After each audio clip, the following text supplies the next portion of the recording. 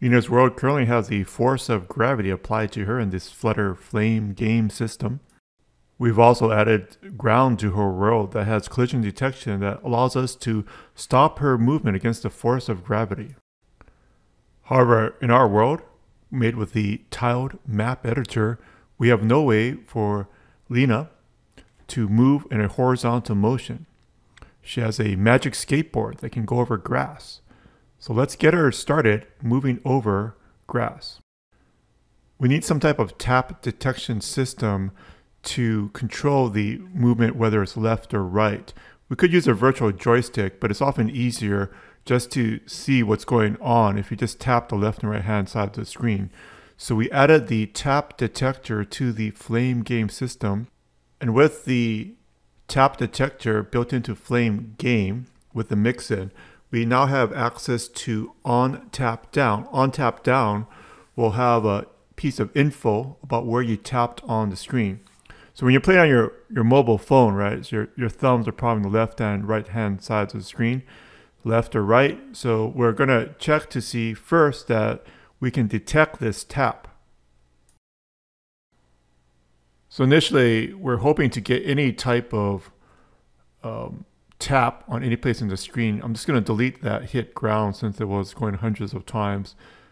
And let's tap it. Yeah, it seems to be working. So we can at least get the tap. So if we can parse out the information from the info and see where it leads us, we can probably get the actual position of where it's being tapped. If it's on the left hand side of the screen, so the left of the screen, your phone screen, is going to be 0, and the right, we can pull it out with size 0, which is to be the x coordinate of the game. So let's pull out the event position from the game.x. This is in the documentation. And if it's less than, let's say 100, the left side of the screen, the far left is 0, we're going to have it print out left. So we're just testing to see that we can actually tap on the left and right hand side of the screen and get some type of response. So it's looking really good right now. Now let's check to see on the other side, if you tap on the right hand side of the screen with your right thumb, whether that will appear. So I'm going to detect it anywhere within 100 pixels of the far right edge of the screen. The far right edge of the screen is size 0. So if it's within the size 0 minus 100, if you subtract something on the x-axis, it's going to be going toward the left, right? So it's 100 pixels to the left of the right edge once we subtract this 100.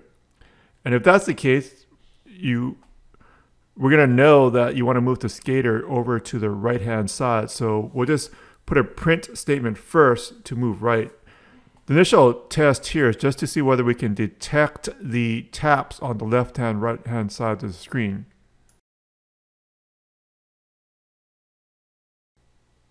Beautiful, everything is working. We can now adjust the velocity. So the velocity, assuming that she's, eventually we'll fix it, but if she's on the ground, then we'll push her off to the right or push off to the left.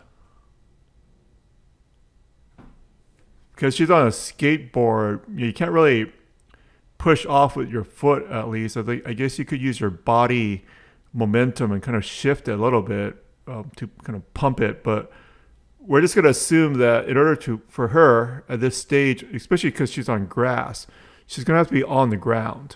And if she's on the ground, then we will take the action of moving her left or right. There's no friction from the ground being applied to the skateboard in this video. So once we set it to 200, so if we set the velocity, for example, to minus 200, she's going to move at a constant velocity.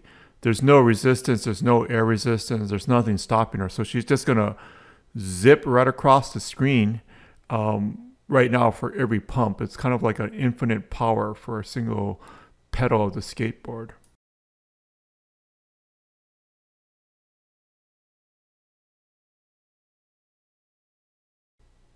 To move her, we just need to adjust her position relative to the velocity times dt. Previously, we're adjusting only the y position, but now that we have both of a x and a y movement possibility for Leena, we'll just delete the dot y from both her position and the velocity and multiply it times dt, delta time, so it's 1/60th of a second per interval. Whoa, and she's moving. Fantastic.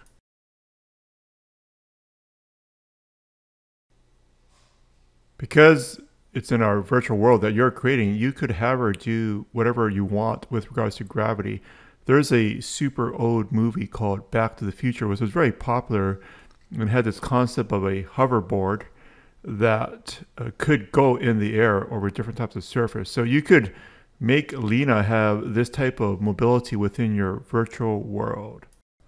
Regardless of what you want to do with gravity, you probably do want to have the board drop down, even if it can float over the surface. So we're going to add an on collision end here. We're not going to deal with the force of the ground against the force of gravity, so we'll just have a Boolean check to see whether she's on the ground or not. So on collision end, when the collision is over, we're going to set this Boolean variable to false.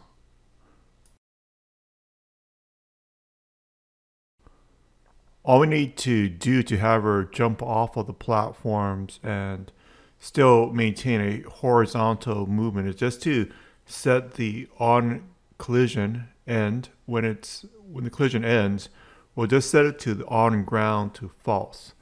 And with this simple change, she'll be able to then drop down once she leaves the platform. So it's kind of more similar to a one-wheel style where she can basically go over any type of surface and take some huge errors. Even bigger than something like the one wheel, although it's kind of the same concept, going through different styles of terrain. Although she's going pretty fast, I think I'm going to adjust the gravity to make her go faster and then perhaps slow down the horizontal movement so that we can see her a bit more. So she's going too far, I think, when she jumps off the platform. She's too much horizontal movement. So I'll set a constant or a final for the push speed, and then we can use that to adjust. I think maybe 200 is a bit too fast. So we'll go for 100 and then see how far she jumps when she leaves the platform.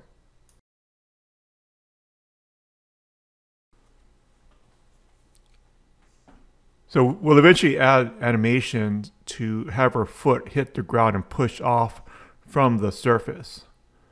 So it's not I guess it's not like a one wheel where there's a electric power or something. She will have to put her foot on the ground eventually. Right now she can drop down, but she can't jump up, and there's no horizontal collision detection.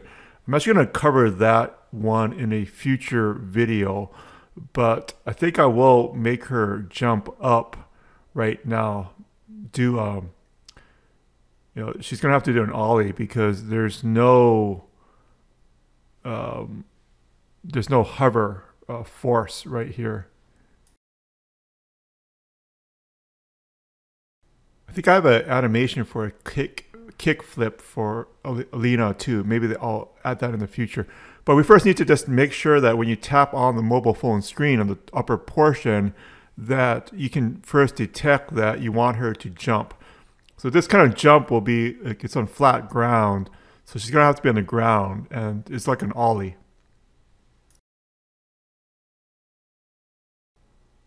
I'm not really sure what to call these movements. I'm calling a push when she puts her foot on the ground and pushes off with one foot on the ground and pushes the skateboard.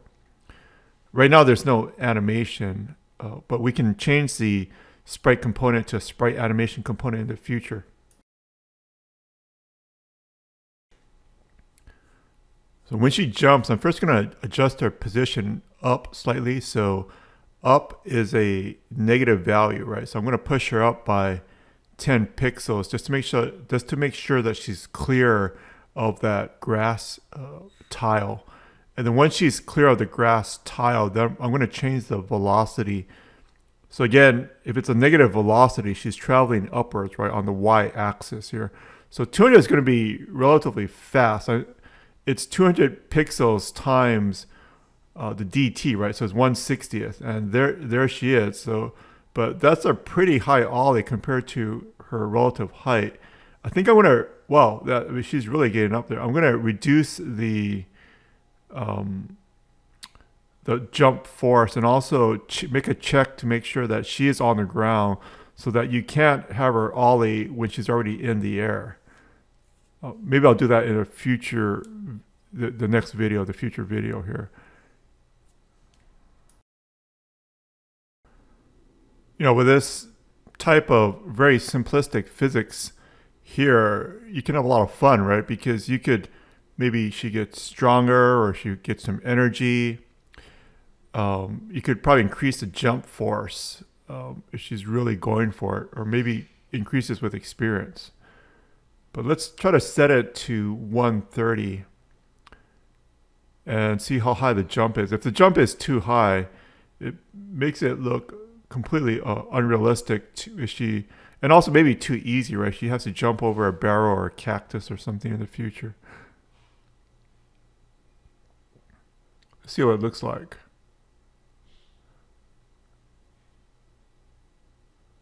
That's pretty good. She can probably clear like a small cactus shrub, and when she's jumping off the platform, she is moving pretty fast on a horizontal axis, but maybe we'll live with it.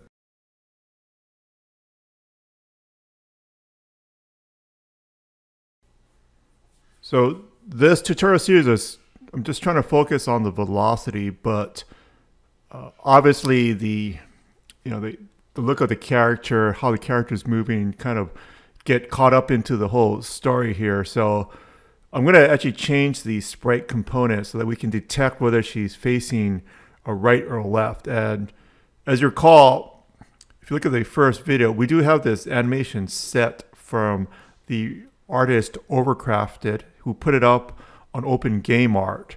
So we could change this so that it has pushing off the animation. We're using a sprite component right now, not a sprite animation component, but I think at the closer toward the end of the tutorial series, I'll switch it over to a sprite animation component.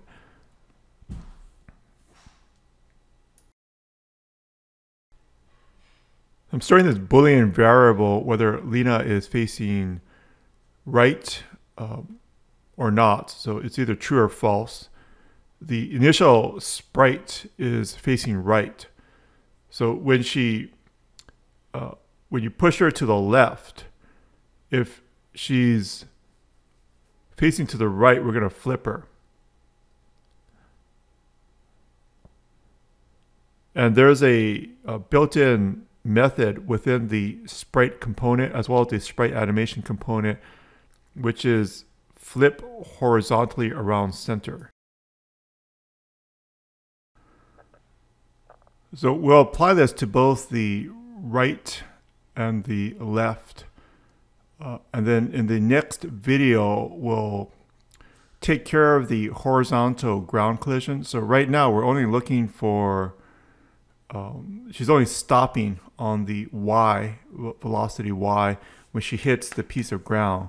But we'll change it in the future so that when she hits it, when she's going horizontally, because it's on this series of steps, right? So right now she's passing right through it if she hits something like that's right in front of her. But we'll fix that in the future. But right now, let's make her, just for fun, make her switch left or right, at least the sprite component, when we tap on the screen on the left or right axis.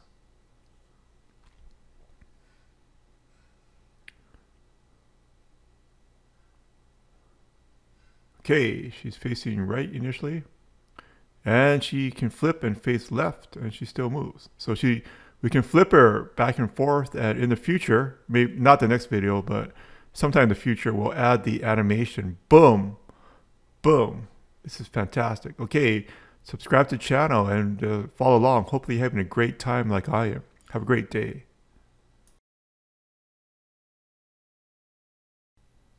Subscribe to the channel for updates on the more than 50 videos I've made on Flame. The videos with source code are also available for free on Teachable, 100% free course if this is a hobby. In whatever way you choose to learn, make sure you have fun and unleash your creativity. Have a fantastic day.